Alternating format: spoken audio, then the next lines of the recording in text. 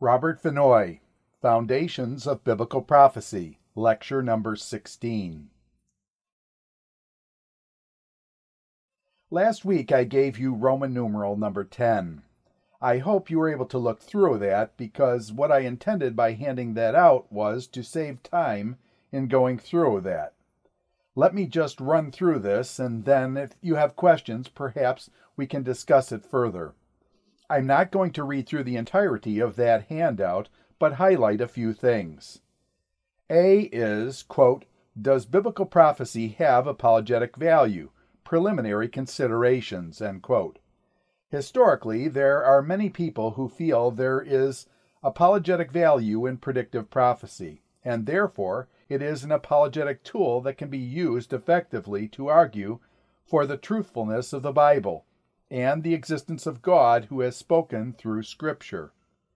Because you have to look at prophecies given centuries ago and see fulfillment in much later times, and that provides a good apologetic tool for arguing for the truthfulness of Scripture and God's existence. So my first statement there is, there's a good reason to answer that question affirmatively. Is there apologetic value? I think there is. But there are some evangelicals among us who would answer negatively. Now, when you get outside the evangelical world, there are a lot of critical scholars who say there is no value whatsoever. I use, for purposes of illustration, a Dutch scholar, G.C. Alders, an Old Testament professor at University of Amsterdam, where I did my work. The volume he wrote, you can see it under the second paragraph, is called The False Prophet in Israel. He discusses in that book this issue of apologetic value. He notes some positive factors, such as the use of prophetic fulfillment in a positive way, and those positive factors are numbered 1 through 5 on page 1 of your outline. I won't review all of them, but you get over to page 2, Alders has some serious objections to appealing to the fulfillment of prophecies as a criterion for demonstrating the truth of Scripture. In his view, when you look at those objections, the objections show that the apologetic value for the argument is not as great as you might initially be inclined to think. Then what follows is a list of his objections. There are 3 of them. The first is a, quote, disputes on fulfillment, end quote. He quotes, for example, Abraham Kunin in his book, The Prophets and Prophecy in Israel, and it gives a list of unfulfilled prophecies. He says Kunin has turned the apologetic argument around and on the basis of non-fulfilled prophecies has argued against fulfilled prophecies. Secondly, quote, disputes on dating and subjective factors in assessing the connections between prophecy and its fulfillment, end quote. In other words, you get into disputes with Daniel and the second part of Isaiah. Is Daniel dated in the time that it claims to be, or is it that some anonymous person writing around 165 BC, when Antiochus Epiphanes had already appeared on the scene? He quotes a man named Davidson who says that if the argument of fulfillment will really have evidential value, it must adhere to the following conditions. Quote, first, the known promulgation must be prior to the event. Secondly, there must be a clear and palpable fulfillment of it. Lastly, the nature of the event itself, if, when the prediction of it was given, it lay remote from human view, and was such as could not be foreseen by any supposable effort of reason or deduced upon principles of calculation derived from probability or experience, end quote. Now in that statement, all of those italicized words are what Alders would call subjective judgments. Things like known promulgation, nature of the event, could not be foreseen by effort of reason, could not be seen or produced by deduction. Then Elders says that with respect to those subjective value judgments, it's clear that people will differ in their conclusions, so that a real convincing truth can never be found. But then you see what he does. He turns that around and says that the reverse is also true, so that no convincing proof against the divine origin of prophecy can be made by her non-fulfillment as Kunin attempts. In other words, the whole business can fall because it is subjectively determined. So that's his second objection. The third one is, quote, symbolic language nullifies apologetic value, end quote. I might say from the outset that Elders is an amillennialist. He is inclined to take the kingdom prophecies of the Old Testament for Christ in a spiritual or figurative kind of sense and apply them to the church. So several lines down in that paragraph under symbolic and apologetic value, he says that this creates a particular difficulty for appealing to prophecy and fulfillment as the apologetic tool. Elders argues that the literal approach of men like Keith does not do justice to the symbolic nature of many prophecies. It is Elders' view that the prophecies often speak of Jerusalem, Zion, and the temple in order to indicate spiritual realities of the new covenant. Take the Isaiah 2 passage. Quote, everyone will come to the mountain of the Lord. It will be high and exalted, end quote. That's the coming of the church. Assyria and Babylon typify sinful and destructive directions. He is not talking about a series of Babylons, but the enemies of God's kingdom in a spiritual sense. He adds that he cannot see how, notice this, quote, one who adopts a more literal method of interpretation, such as Keith, can keep himself free from the Kiliist error, end quote. Do you know what the Kiliist error is? Kiliist is 1,000. It is premillennial eschatology, where you take these prophecies that speak of the future 1,000-year reign of Christ here on earth, in which swords will be beat into plowshares. So you see what he is saying is, if you're doing interpretation, taking it literally, you're going to become a premillennialist. That's unthinkable for somebody like Elders. He says that were the prophecies concerning Babylon to be fulfilled literally, down to the details, one cannot propose a different manner of fulfillment for the prophecies with regard to Jerusalem and Israel.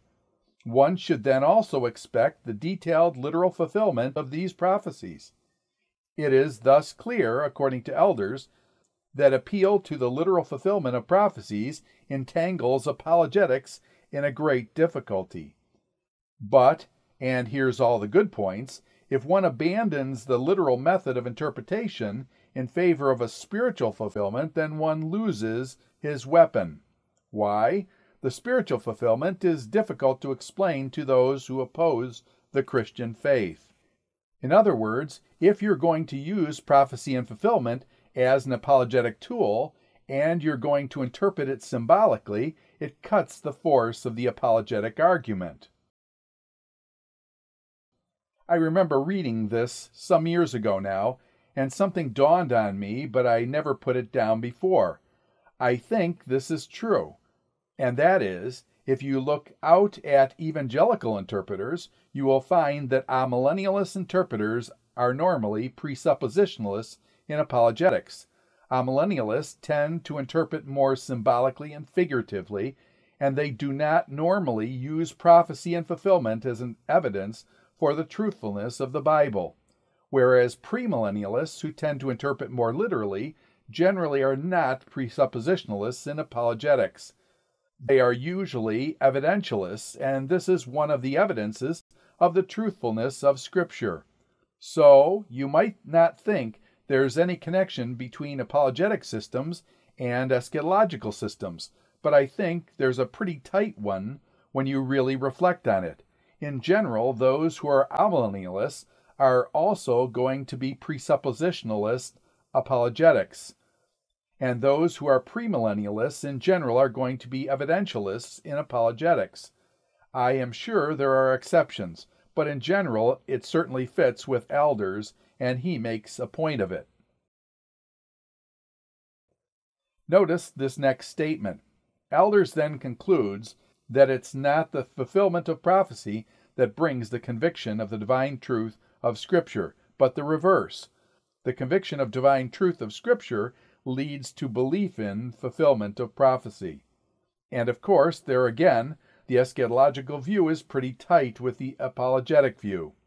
He argues that the certainty of the revealed truth of God does not rest in any outward evidences, rather in itself. God does not force men to believe. It is also His will that fulfillment of prophecy should not stand outside of all doubt as something incontrovertible, but rather that it should render only such certainty that the believer can find in it support for his faith. In other words, someone who has come to faith and believes and then looks at prophecies can find support for his faith. But someone who has not come to faith may now look and find little or no value in them. He says that for the one who recognizes the Bible as the Word of God, the fulfillment of prophecies is clear as day, and therefore it can serve to confirm his faith. That's certainly legitimate. My favorite question is, does it also have some role for the unbeliever to bring him to the place of being open to listening to the Bible?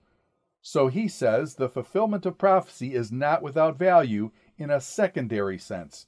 But for one who does not believe in the Scripture, it does not speak so clearly that he is forced to see the divine origin of Scripture. Elder says it therefore comes down to what he calls the internal principle, which is at the heart of his position. One believes Scripture to be God's Word, or one does not believe Scripture to be God's Word. This belief is the fruit of the working of the Holy Spirit.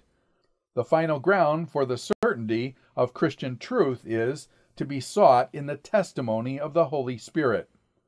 So his conclusion is that apologetics is better off not to involve itself with seeking for objective evidence for the truth of Scripture, but rather it should retreat to this subjective standpoint and then demonstrate that the non-Christian worldview, in spite of the arguments to the contrary, also cannot justify itself with any ground of evidence, and it has its own starting point in a subjective just as much as the Christian position.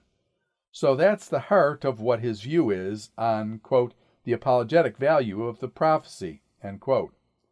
In his view, you either believe the Bible and Scripture or you don't. And whether you believe or not that the Bible is the Word of God, it is the work of the Holy Spirit. It's subjective. But then you turn that around and you tell those who are not believers that their position is also subjective. Now I think that in that you encounter the difference between presuppositional and evidential approaches to apologetics, which is another huge subject. I have an argument there, J.G. Machen, from the, quote, Christianity and Culture publication. Details are found in your bibliography. You notice the underlined statement at the bottom of the page from Machen. He says, quote, "It would be a great mistake to assume that all men are equally well prepared to receive the gospel. It is true that a decisive issue, then, is the regenerative power of God," end quote. It is the work of the Holy Spirit that brings people to the knowledge of Christ. He says, quote, "That can overcome all lack of preparation, and the absence of that makes even the best preparation useless," end quote. And here's the underlined statement, quote, "But as a matter of fact, God usually exerts that power in connection with certain prior conditions of the human mind, and it should be ours to create, so far as we can, with the help of God, those favorable conditions for the reception of the gospel. I do not mean that the removal of intellectual objections will make a man a Christian. No, conversion was never wrought simply by argument. A change of heart is also necessary, and that can be wrought only by the immediate exercise of the power of God," end quote. But notice the next statement, quote, But because intellectual labor is insufficient, it does not follow, as it so often is assumed, that it is unnecessary. God may, it is true, overcome all intellectual obstacles by an immediate exercise of his regenerative power. Sometimes he does, but he does so very seldom. Usually he exerts his power in connection with certain conditions of the human mind." End quote.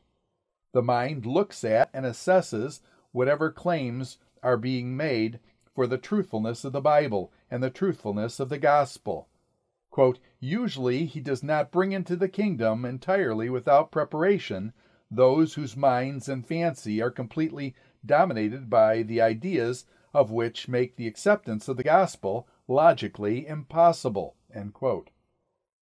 Francis Schaeffer often would talk about people as pre-evangelists, and he means dealing with questions, trying to answer objections to listening to the scripture or to the message of the gospel. I think that's what Machen is talking about here. I listed next another essay by Machen that's in your citations, pages 32 through 33. He says some of the same things in that discussion. Let's look at a couple of these paragraphs. Machen says, quote, "A man hears some true preacher of the gospel. The preacher speaks on the authority of a book which lies open there on the pulpit. As the words of that book are expounded, the man who listens finds the secrets of his heart are revealed. It is as though a cloak had been pulled away. The man suddenly sees himself as God sees him. He suddenly comes to see that he is a sinner under the just wrath and curse of God.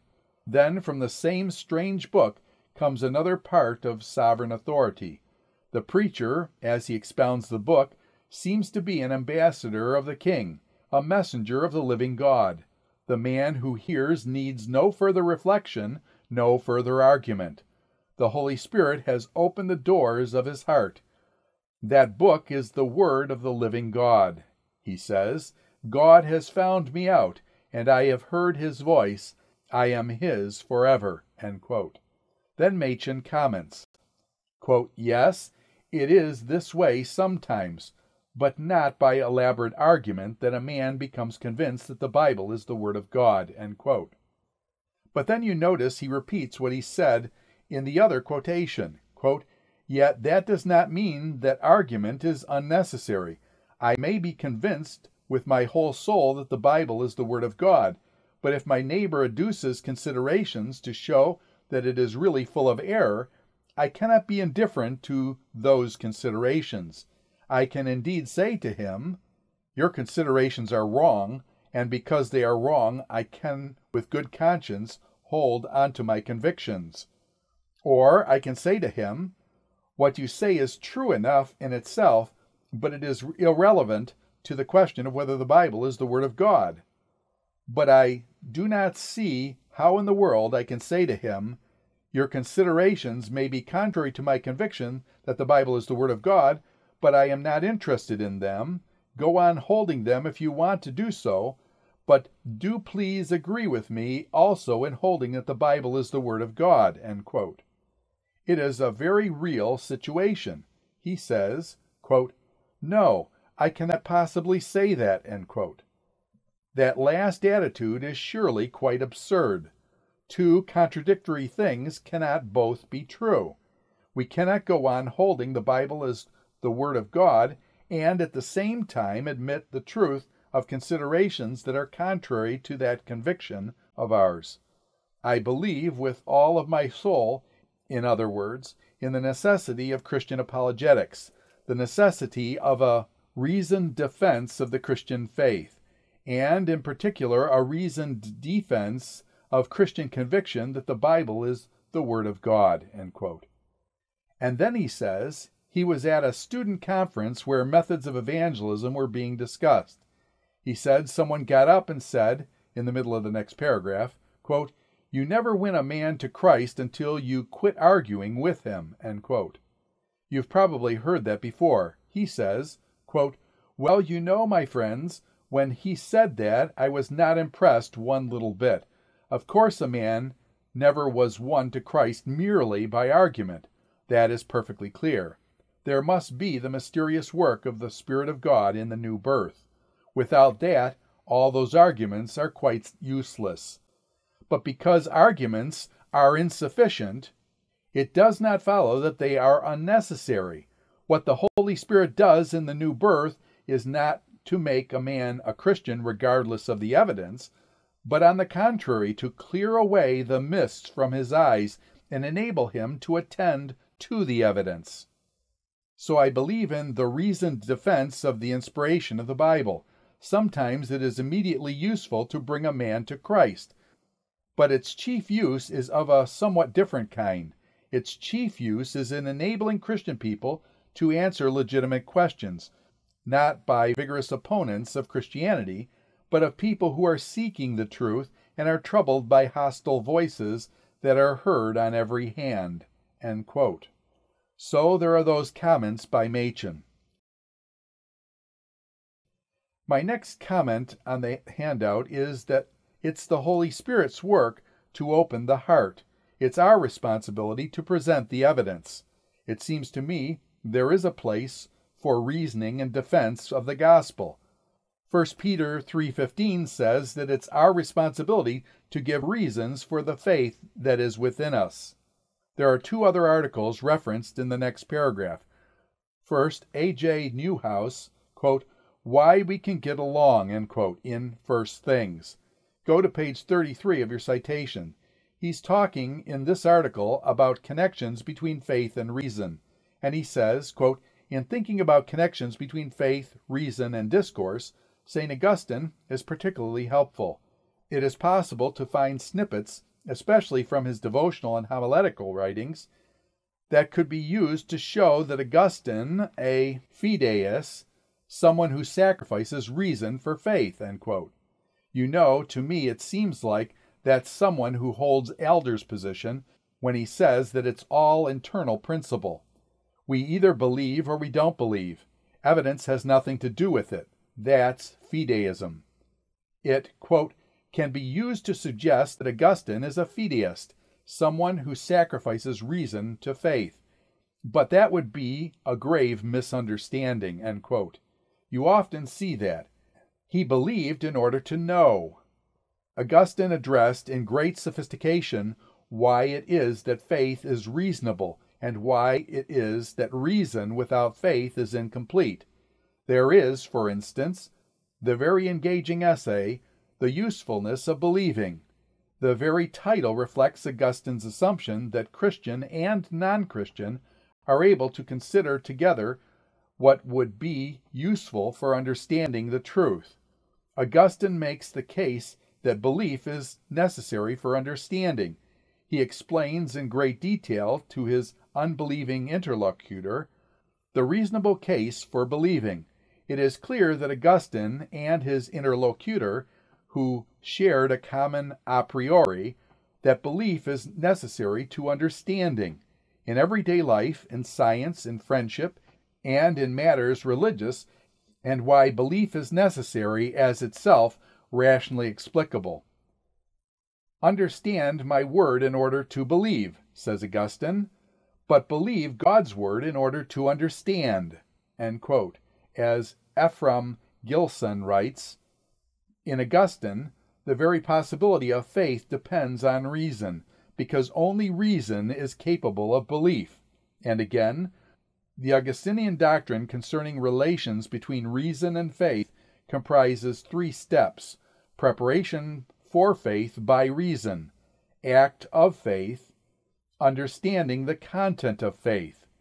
But Augustine himself said it best: "No one believes anything unless he first thought it to be believable." Everything which is believed should be believed after thought has proceeded. Not everyone who thinks believes, since many think in order to not believe, but everyone who believes thinks. Augustine was a firm opponent of what would later be called fideism, the claim that faith is utterly arbitrary, that it is not supported by and cannot appeal to an a priori about what is reasonable, finds no support in Augustine, or for that matter in mainstream of the great tradition of the Christian thought." End quote. So there's that little second paragraph out of Newhouse's article. And then the next article mentioned on your outline is a fairly lengthy article by Donald Fuller and Richard Gardner, titled, quote, "Reformed Theology at Princeton and Amsterdam in the Late 19th Century, a Reappraisal," end quote. It was published at Covenant Theological Seminary in 1995. I think that it is extremely helpful to explain the situation of the schools of thoughts generated at places like Princeton in the early 1900s. There was a period when the school of thought generated at Amsterdam University was presuppositionalist apologetics, and the Princeton school of thought was evidentialist as far as apologetics was concerned.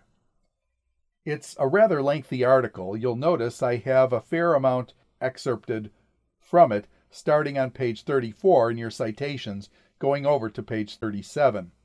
I don't want to take the time to go through that, but I encourage you to read it. I think you'll find it gets rather complex, but I think you'll find it helpful in sorting out these issues. Just turn to page 37, and we'll look at the last two paragraphs where Fuller and Gardner say, quote, "Warfield and the old Princeton theologians believed that reason and faith cooperated in order to provide a knowledge of God coordinate with a true human knowing, even if knowledge was incomplete. This coordinate notion of faith and reason is rooted in Augustinianism," end quote, as Newhouse was saying, quote, "is deeply at odds with 19th century positivism," end quote, Enlightenment kind of thinking, and, quote, "means that speaking about God to the unregenerate really matters. Warfield's vision for Christian engagement with secular intellectual perspectives is, therefore, quite different than the retreatist orientation of Kuyper," end quote. It was a retreat to that subjective position, the internal principle. Quote, Warfield writes, "Let us then cultivate an attitude of courage over against the investigations of the day. None should be more zealous of them than we. None should be more quick to discern truth in every field, more hospitable to receive it, more loyal to follow it wherever it leads. It is not for Christians to be lukewarm in regard to the investigations and discoveries of the time, but it is for us, therefore, as Christians, to push investigations at the utmost, to be leaders in every science, to stand in the vein of criticism, to be the first to catch in every field the truth of faith in our Redeemer. The curse of the Church has been her apathy to truth.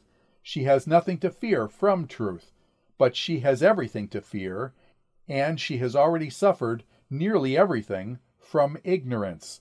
All truth belongs to us as followers of Christ, the truth. Let us at length enter into our own inheritance," end quote.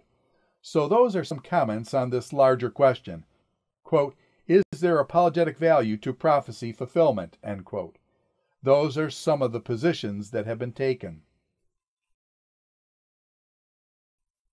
B on page 5 is the heading, quote, "The revelatory claim of the Bible," end quote. The Bible presents itself as the Word of God, not simply as a product of human thought or reflection. Much of the Bible concerns itself with human history, and in its prophetic sections, the Bible claims to sketch broad lines of future history that are determined by the sovereign will of God who speaks through it. This unique claim calls for, and is certainly open to, verification and testing. Whether one believes the Bible or not, its historical statements, both predictive and non-predictive, are sometimes that to a great extent can be submitted for verification. The Bible indicates that much of its revealed plan for history has already been realized in the history of Israel and in the appearance of Jesus Christ. It is our contention that in the connection between prophecy and fulfillment, particularly in that between the Old Testament and in Christ, there is to be found an objective prophecy/fulfillment structure that is clearly visible or recognizable. The existence of this prophecy/fulfillment structure points to the existence and veracity of the God who has spoken in biblical revelation. This prophecy/fulfillment structure is not characterized by what might be termed a religious or pietistical quality. It's not something subjective or internal. Rather, it is something that breaks through religious subjectivism by its very nature, because it stands as a recognizable entity that points to the reality and veracity of the God of biblical revelation, apart from the necessity of religious commitment to that God. In other words, you can look at a prophecy and look at history to see if it was fulfilled, and that's something that can be submitted to verification. That's something outside of oneself. In the Old Testament and New Testaments, we notice the demonstration of the existence of God is based primarily on clearly recognizable signs and coherence of prophecy and fulfillment. In other words, if you took the Bible itself, how does God make himself known? Think of the Exodus events and go through the plagues where the statement is explicit. Quote, "These things are done so that you may know that I am Yahweh." End quote. You can see them. You can see that Moses speaks in advance, and it happens. That's also true in Joshua, where the same thing happens with crossing the Jordan River and the taking of Jericho.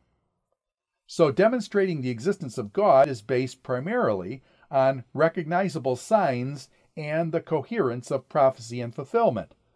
While this is true that intellectual recognition of the, quote, existence, end quote, of God is not belief in an existential sense, only because belief is possible by the work of the Holy Spirit, developing a relationship between man and God. It is, nevertheless, a corollary to and prerequisite for genuine faith. Genuine faith is a response to what God has demonstrated in history, in his power and his existence. In all this, it is necessary to remember that there is an objective revelation that is there. This objective revelation exists apart from the response of faith that is worked in the individual given by the Holy Spirit, when that individual submits himself to the God of the biblical revelation. This distinction might be termed as an internal revelation and an external revelation. In order to avoid misunderstanding, we must make it clear that objective prophecy exists and is recognized by an identifiable character, the external revelation. Seems to me that's what people like elders miss. They talk about that internal principle. Well, fine. Yes, there is that internal principle, but that's the Holy Spirit regenerating inside us and opening the mind. No one is ever going to come to the knowledge of truth without it. But that doesn't mean there isn't an external principle or external revelation, something that's actually out there that evidences that God is who he claims to be. That's the way God made himself known through Scripture, signs and wonders and prophecy/fulfillment. So that brings us to C, quote, prophecy and fulfillment, end quote. In the Old Testament, we are confronted with a unique and surprising form of divine revelation. This revelation entails components that are adequate to demonstrate in an objective and recognizable way the reality of the God of Israel. They include 1. God makes his existence and power recognizable among many witnesses in many ways, including signs, wonders, and theophanies. That is something that's out there. It can and has been seen by multiple witnesses. Number 2, God makes known a plan for future history through his spokesmen, the prophets. Number 3, this plan for future history is brought into fruition as it has been professed and predicted by the prophets. Note that in the first component, signs, wonders, and theophanies, is the sense-perceptible presentation of something of which Yahweh claims to reveal himself. is the sense-perceptible presentation of something in which Yahweh claims to reveal himself. The second components are intended to confirm the evidence of that claim, that is, prophecy and fulfillment, plan and execution. Here it can be said that the Old Testament distinguished itself from all other, quote, religious revelations, end quote, by not promoting belief simply on the basis of what certain persons claim to have received by divine revelation. Anybody can go out there and say, God's spoken to me. That's what Muhammad did. Anybody can do that. But it's not promoting belief on the basis of what people claimed they received by divine revelation. Rather, belief is founded in revelation that is connected with external signs and the progression of the history according to a previously announced plan. On the outline, I gave some biblical examples of that. Now, I want to make a distinction here. Those signs and wonders perform the function of authentication of the existence and power of God to the people who observe them in that time. We are no longer there. All we can do is read the reports of what God did at that time and how he revealed himself to his people at the time of the Exodus to the time of the conquest or the first advent of Christ. In the next paragraph there, I mentioned the Old Testament gives no mythological or metaphysical arguments for the existence of God. That's not the way God demonstrates his existence. Then the next paragraph. The signs that God gave to authenticate the words of the prophet and make his own presence visible to his people served an immediate and direct authenticating purpose in connection with the historical progress of revelation and redemption. With the completion of revelation, we should not look for the continuation of such signs. We talked about that before in connection with Voss's conception of the progress of revelation and redemption. Revelation has that objective side as well as the subjective individual side. Revelation is really the interpretation of redemption, and revelation moves along with it. But when the redemption reaches its climax in Christ, then revelation ceases to exist. But that's another issue. We don't look for a continuation of such signs. Signs, therefore, do not play the same direct authenticating purpose for us as they did for those to whom the signs were originally given. The connection between prophecy and fulfillment, however, is of such a character that its value as the evidence of the existence and veracity of God, of biblical revelation, continues to function in a direct way, even amongst succeeding generations. In other words, signs and wonders function in the time at which they were given. Now we read reports of it. Prophecy and fulfillment continue to function even for succeeding generations, because these generations can look at that prophecy/fulfillment structure.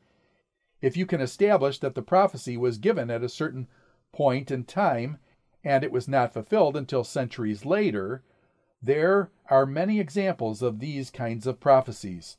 There you have something that I think has apologetic value.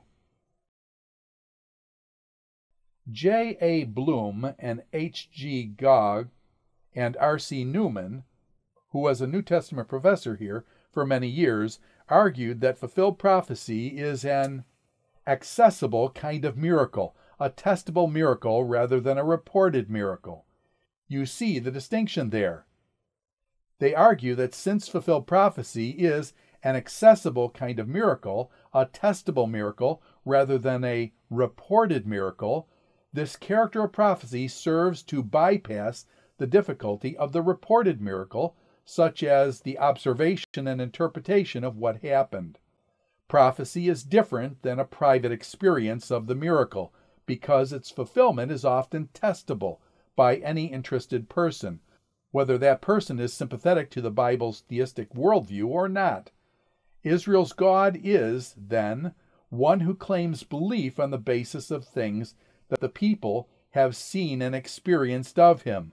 Logically or rationally speaking, it can be said that the Old Testament demonstrates Israel could hardly do anything other than believe because she could know from objective facts that Yahweh is. How could you not come to that conclusion if you were among those who were sent out of Egypt, and that none of his words returned to him empty or void? Israel could and did willfully turn their back on things that were clearly idolatry. The Lord gave his people many infallible, the NIV has, quote, convincing, end quote, proofs, to use the wording of Acts 1, where he claims the veracity of his existence and power. In our witnessing, we should do nothing less, and simply adopt the ways that God himself employed to demonstrate to his people that he exists. That's how he brought about the redemption of his people. So it seems to me, in that context, given certain qualifications that are mentioned in the conclusion, that prophecy and fulfillment is something that is verifiable and testable, and it is an objective structure that stands outside the individual. It does have a legitimate function in an apologetic sense of pointing to the truth claims of the Bible and of Christ as the Redeemer of mankind. I won't read through the conclusion, but you can do that on your own. So that's Roman numeral number 10. Page 6 of your class outline, we come to a new section of the course, quote, Survey of the Prophetical Books, end quote. As I have told you before, I want to go through the minor prophets of Hosea, Obadiah, Joel, and Amos for the remainder of our course. Point 1 is, quote, Introductory remarks, end quote. So before going to Obadiah, let me just make some general comments. We talked earlier about classification of prophetic books. In the Jewish tradition, there is that of the former prophets and the latter prophets. The former prophets being what we normally today, in our tradition, are the historical books, Joshua, Judges, Samuels, and Kings. The latter prophets are what we call the prophetic books. They are divided into two groups. You're familiar with that classification, I'm sure. The major prophets and the minor prophets. The terms major and minor have nothing to do with significance or importance, but simply with length. The major prophets are the larger ones, Isaiah, Jeremiah, Ezekiel, and Daniel. The minor prophets are the 12. I think you should know the names of them. I won't go through the list. But I do want to say something about the arrangement of the list of the minor prophets. You have been reading in Bullock. Actually, you have been reading in a different order than Bullock has put them in, and the reason for that is simply that Bullock's dating of some of the prophets was different from the way I would date them. For example, the first one is Obadiah. But you get to that question of why are the minor prophets in our Bibles today in the order which they presently appear. When you look in our English Bible, and that's true in the Hebrew Bible as well, at the minor prophets, you have Hosea, Joel, Amos, and Obadiah as the first four, and then Jonah and Micah. But if you go to the Septuagint, the first six are in this order: Hosea, Amos, Micah, Joel, Obadiah, and Jonah. It's quite a different order. The order we are familiar with is taken from the Hebrew Bible, and the Septuagint has a different order. If you look at the two lists, there appears to be little discernible criteria for either list as far as the order in which the books occur. I think what is noticeable is that Haggai, Zechariah, and Malachi are last, and they are all post-exilic. So it seems like there's a chronological element, at least in those last books. Amos is placed after Hosea in order. Hosea, Amos, Obadiah. Yet Amos was earlier than Hosea. So you have that question, and I don't think anyone has ever come up with a convincing explanation for the order of the books in either the Septuagint or the Hebrew Bible. But I think we should be aware of that. We are going to discuss dating issues with Obadiah and Joel. They are both very difficult to date. But I think you can divide the prophets into three periods if you use the nations that were the prominent power that affected the history of Israel and Judah: the Assyrian period, the Neo-Babylonian period, and the Persian period. This is the order that you have been following in your reading in Bullock. So the Assyrian period has 9 prophets. The Babylonian period, Jeremiah, Ezekiel, Daniel, Zephaniah, and Habakkuk. And the Persian period, Haggai, Zechariah, and Malachi. So just those general comments looking at the first 4 of those books: Hosea, Joel, Amos, and Obadiah. Let's go to Obadiah. I gave you that handout. You'll notice that A, under Roman numeral 2, is, quote, Obadiah's date and author, end quote. I think that we had mentioned that Obadiah is one of the most difficult to date. Differences on date are not based on liberal or conservative viewpoints, and they range from about 840 BC, which makes it the earliest, to shortly around the destruction of Jerusalem around 586 BC, and then some as late as 450. So you can see that there is a wide range of conclusions. At the crux of the dating question lies the identification of the plundering of Jerusalem that's mentioned in verses 10 and 11.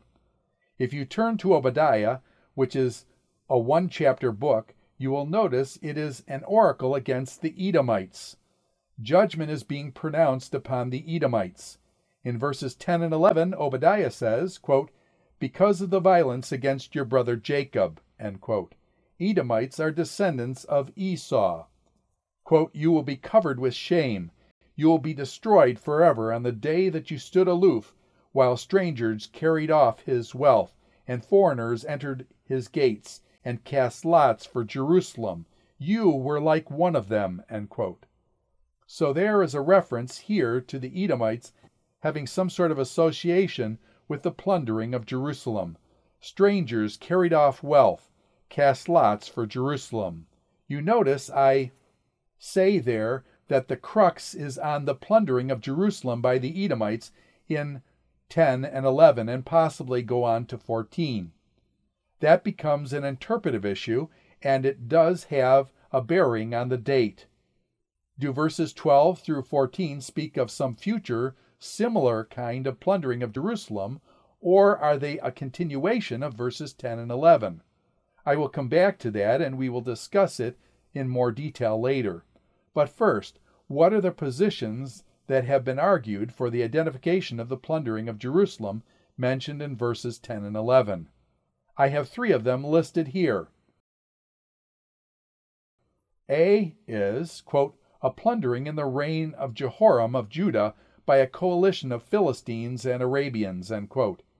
In 2 Chronicles 21:8, you read that in the time of Jehoram, quote, Edom rebelled against Judah, set up his own king, end quote. Verse 10, quote, to this day Edom has been in rebellion against Judah, end quote. Go down to verse 16.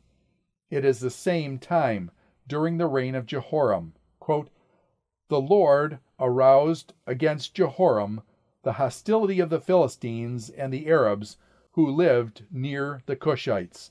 They attacked Judah, invaded it, and carried off all the goods they found in the king's palace, along with the sons and wives. Not a son was left, end quote. So there are our records on the pillaging of Jerusalem connected to the rebellion of the Edomites. In 2 Kings 8:20, you have no reference to the rebellion of the Edomites against Jehoram. So it's possible that the Edomites cooperated in that invasion and shared in the spoils. That may be what provoked the judgment on Edom in Obadiah. That's the early view. The second view is that in verses 10 and 11 of Obadiah, what you have is a reference to the Babylonian plundering of Jerusalem in 586 BC. Destruction of Jerusalem by Nebuchadnezzar, some say, is supported by Ezekiel chapter 35, verse 5. But the reference is not conclusive.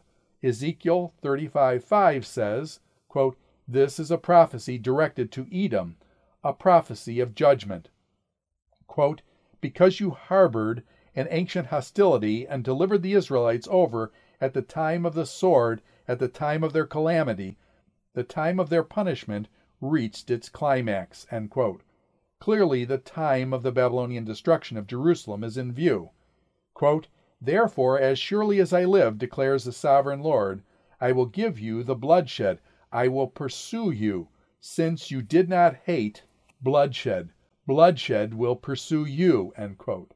So I think it's clear that, yes, the Edomites did have some participation in the plundering of Jerusalem in 586, but that doesn't mean that they hadn't done it earlier, because Edom later took a similar position at the time of the destruction of Jerusalem is not to say that they had not done something similar at an earlier time. Objections to the 586 date are that there's no mention of deportation of the whole population. There's no mention of the destruction of the city and the temple.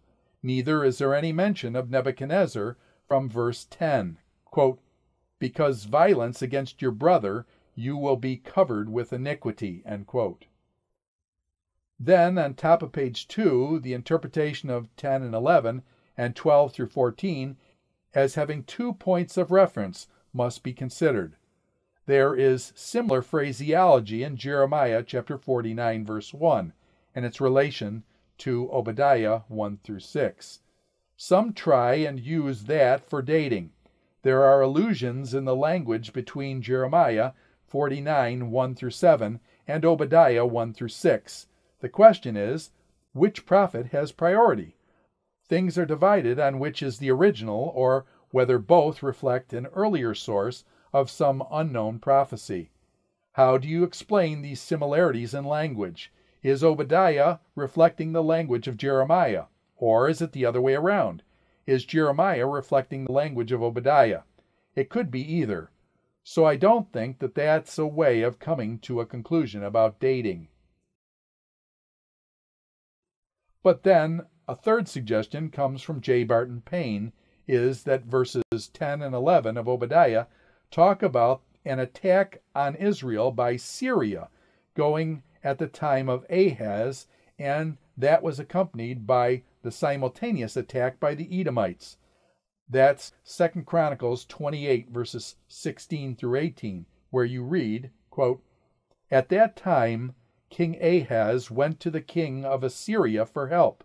The Edomites had again come and attacked Judah and carried away prisoners, while the Philistines attacked down in the foothills, and then they give to Judah. They captured and occupied its places." End quote. So that's another possibility, although there is no specific reference to Jerusalem. Now, what follows are just some names. There are some advocates of the date after 586, after the plundering of Jerusalem by the Babylonians, Nebuchadnezzar. R.K. Harrison believes a later date, about 450 B.C. So that's the question about dating. And as I mentioned, this question arises further when you get into looking more closely at verses 10 and 11 and 12 through 14. And what you conclude is the relationship between them. I want to hold off on that discussion for a few minutes yet, but we will come back to this. But which plundering of Jerusalem you see referenced in 10 through 11, it is going to affect your conclusion on dating. The author is Obadiah, which means, quote, "servant of the Lord," end quote. He is a prophet about whom we know nothing. All we have is his prophecy, and there's not much in the book of Obadiah itself that says anything about this individual. There are several other Obadiahs mentioned in the Old Testament, but no others mentioned that connect to the time of Ahab. B is, quote, "the theme of the book," end quote. We've already related that a little bit here. It's a pronouncement of judgment on Edom. I have already mentioned Edomites were descendants of Esau. Go back into Genesis and see the relationship of the Edomites to Esau. Genesis 36, verse 8, tells us that Esau lived in the Seir mountain range of Edom, often used as a synonym for the homeland directly south of the Dead Sea, and to the east with a mountainous country east of the Rift Valley Depression, connecting the Dead Sea and the Gulf of Aqaba of the Red Sea. The principal cities were Bozrah and perhaps Selah, which means, quote, private rock, end quote. Some think that this is a reference to the city of Petra, which is a famous archaeological site in the Edomite territory. From Ezion-Geber, which is at the very tip of the Gulf of Aqaba, is a road called the King's Highway, which ran north through Edom. That was the route Moses wanted to lead the Israelites on at the time of the Exodus, but if you remember, at that time the Edomites refused to let Israel go, and therefore they had to go around. From that point forth, there were conflicts between the Edomites and the Israelites. I think this is the outworking of what you might call the Jacob and Esau controversy. If you remember that whole situation when there was a struggle with the two brothers for the blessing from Isaac and so on. Look at page 38 of your citations. Kyle made some comments on this relationship, and we will conclude with this. He said, quote, wrong or violence is all the more reprehensible when it is committed against a brother. The fraternal relations in which Edom stood towards Judah is still more sharply defined by the name Jacob, since Esau and Jacob were twin brothers. The consciousness that the Israelites were their brethren ought to have impelled the Edomites to render helpful support to the oppressed Judeans. Instead of this, they not only reveled with scorn and malignant pleasure in the misfortune of the brother nation, but endeavored to increase it still further by rendering active support to the enemy. This hostile behavior of Edom arose from the envy at the election of Israel, like the hatred of Esau for Jacob, which was transmitted to his descendants, and came out openly around the time of Moses, in the unbrotherly refusal to let the Israelites pass in a peaceful manner through the land. On the other hand, the Israelites are always commanded in the law to preserve a friendly and brotherly attitude toward Edom, end quote. In Deuteronomy 2, verses 4 and 5, and 23:7, it is enjoined upon them not to abhor the Edomites, because he is their brother. So you have the outworking, you might say, of that Jacob/Esau controversy that is still going on at whatever date this is, 840, 586, and so on. All right, we will stop here and pick up with C, which is, quote, some comments on the content, end quote, next time. This ends Dr. Robert Vannoy's Foundation of Biblical Prophecy, lecture number 16.